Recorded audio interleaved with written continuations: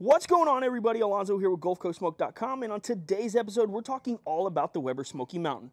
In our opinion, this is the best smoker for the money. I'm going to show you how I set it up. I'm going to show you the dinner that we're making today. Let's get right into this video and let me show you what to do. Now, you guys know how much we love our Weber Smokey Mountain. We've been talking about it for years. I've said it once, I'll say it again. It's almost like I'm beating a dead horse. This is the best smoker, at least in my opinion, for the money that you're paying. It's really versatile. We could show you guys so many different things that we've done on the Weber Smokey Mountain. You could basically use it like a Weber kettle. It's just an amazing tool to have in your arsenal. We will never get rid of this thing. So we have officially partnered up with Weber and joined their Friends of Weber program. We're going to be bringing you Weber related content for the next year and hopefully beyond that. I want to thank you guys for putting us in the situation where we're able to partner up with a company like Weber. You guys know how much we love Weber. We use it pretty much every single video. The majority of our stuff is on a Weber kettle, a Weber Smokey Mountain, and we just have a bunch of Weber products. So when they reached out to us, it was honestly like a dream come true. So thank you to you guys. We really appreciate the support. Let's get right into this cook. The first thing we want to do is get our ribs seasoned up, and today we're kind of focusing on the Weber Smokey Mountain and just how great of a cooker it is. I know I've talked about it a few times before, but I also do want to show you guys a pretty basic setup when it comes to our ribs. I'm showing you guys the top of this ribs, but on this one, I'm just going to go ahead and score the membrane. I'm kind of curious how everything's going to turn out. I can't remember who I saw do this recently, but I'm just really... like I said, I'm just kind of curious. I'm just testing it out to see if the outcome is just as good as if you pull the membrane. We're going to try two different things on these racks today. So on the first one, I'm going to start with regular yellow mustard as our binder. And if you guys don't know what a binder is, it's just something that helps the seasoning stick to the meat. So typically you don't really get flavor from the binders, or that's what everyone says. And today on our second rack, we're really going to try and get flavor from our binder. We're hoping it works out. Once we get our binder on, we're going to start with the light layer of our Southern Belle. Now, Southern Belle was originally made to be a beef seasoning, but it works really good on everything. You could see the black pepper there, which is going to be perfect for these ribs. It has some sugar, it has some salt, some garlic, and a few other flavors that are just incredible. And on top of that, we're going to put our Southern Hospitality. This is sweet, this is smoky, and it brings that beautiful barbecue color to every single cook that you've got. This was designed for pork, chicken, and fish, but again, I've seen people use this on everything. And you don't have to go overboard with these seasonings. A medium coat is going to be just fine. There's going to be plenty of flavor there. Now I'm just going to flip the ribs over and do the same exact thing on the top side. Southern Belle first, and Southern Hospitality right on top. Now that we're done with our first rack, on the second one, we're still going to be using mustard as a binder, but this one has a little bit of jalapenos in it. I love it on sandwiches. I'm curious to see how this is going to turn out. Maybe a little much there, but it's okay. So there's actually chunks of jalapeno in here, so there is going to be some added texture. One of the things I'm a little worried about is we're going to be smoking this for a long time. I'm not sure what the flavor of the jalapenos is going to be like in the end, but again, we're just going to test this out today. Now we're going to do the same exact thing with the seasonings. We're going to start with the light layer of Southern Belle and then come right over top with this Southern Hospitality. Now we're going to repeat the same thing again. Southern Belle and Southern Hospitality. Now we're just going to let the seasonings kind of soak into the meat for a few minutes. We're going to get the Weber Smokey Mountain set up, and that's really what this video is all about. In my honest opinion, and I've said this plenty of times before, the Weber Smokey Mountain is the best smoker that you can get for the money. Very versatile. I'm going to show you exactly how I set it up. We're going to cook multiple things today. So we've got these ribs. A little bit later, we'll put on some fajitas. We'll put on some baked potatoes. It is very versatile. I'm not trying to beat a dead horse, but truly, this is my favorite smoker. The only reason that sometimes I use other things is because I need a little bit more room. So that is one thing to think about, but I just absolutely love the Weber Smokey Mountain, and I recommend it to absolutely anybody. Now, in order to set up my Weber Smokey Mountain, I'll do a few things different than people would normally do, and I'm going to show you exactly how I set this up. So we're going to start with an empty charcoal basket, and we're going to make sure that it's filled up exactly halfway. I'm not quite done yet, but I did want to say that we want it halfway. Next, I'm going to put some charcoal starters right in the middle. Now I'm going to get the starters nice and hot.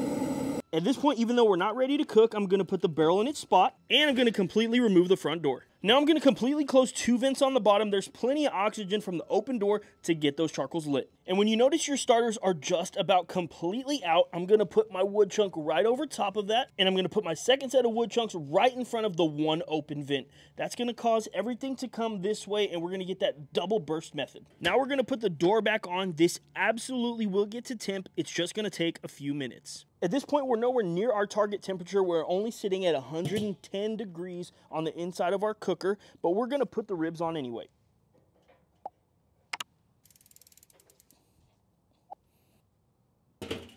And if you guys are worried about dirty smoke, don't be at all. Take a look at the smoke coming out the top vent. It could obviously be a little bit cleaner, but it's going to clean up over time. Now what we want to concentrate on is this temperature. Once it gets to around 250 degrees, we're going to crack that bottom vent to about halfway and make sure we stay steady around 275 to 300 degrees. So one of the things that I didn't mention earlier is that I don't use a water pan at all. Right now there's a diffuser plate in there, but most of the times I don't even use that.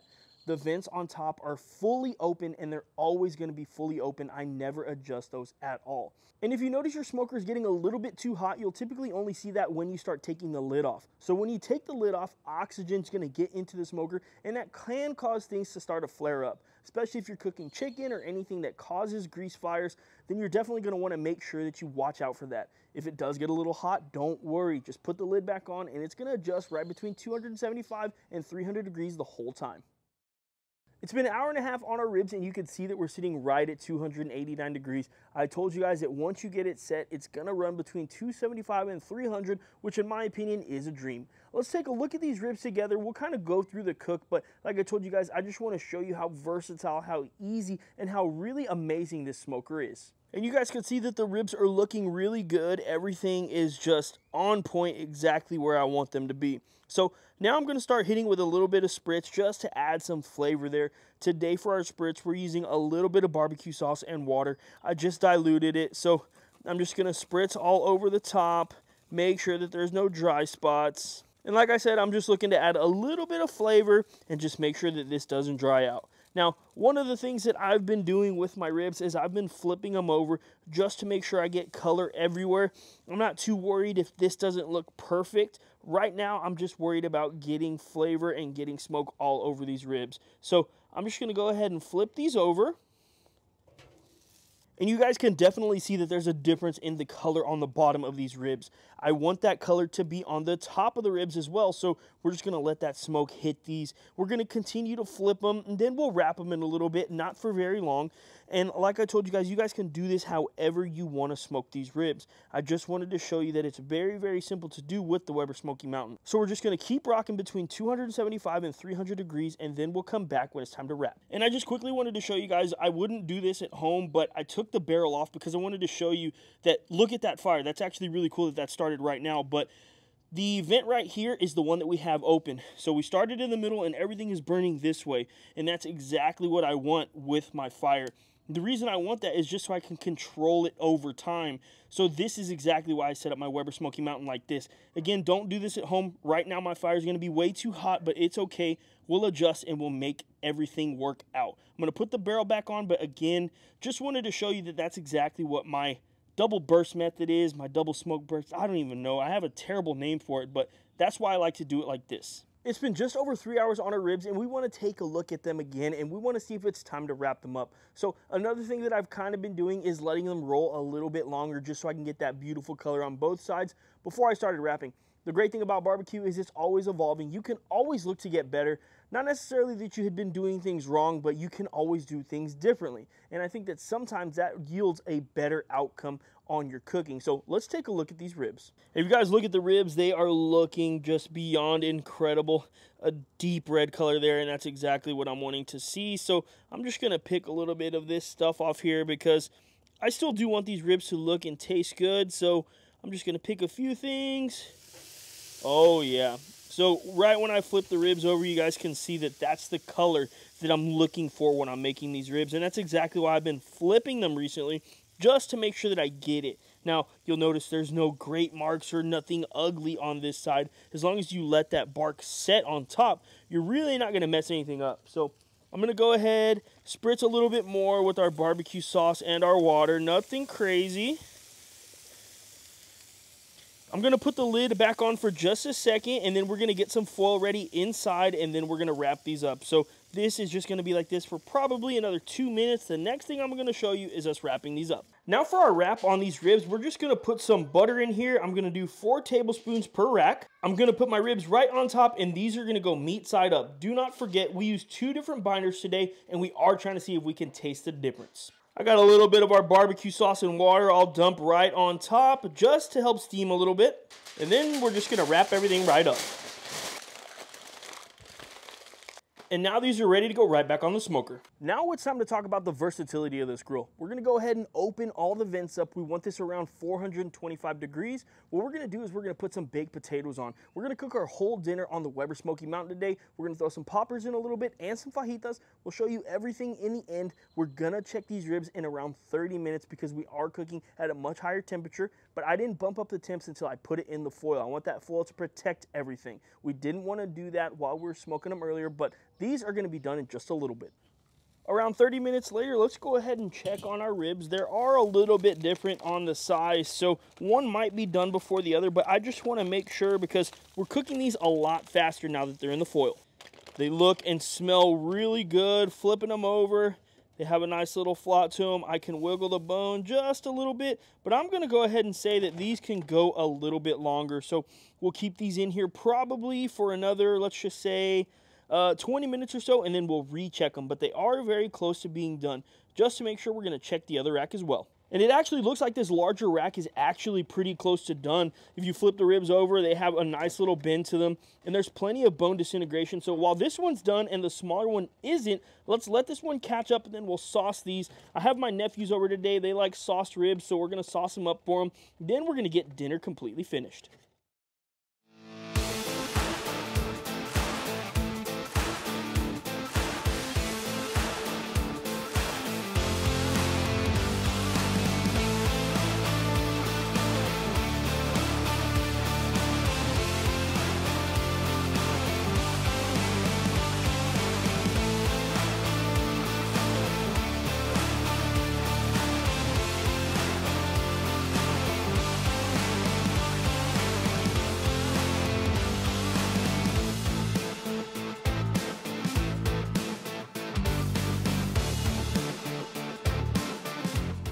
And that's all there is to it with the Weber Smokey Mountain. Again, we truly love this smoker.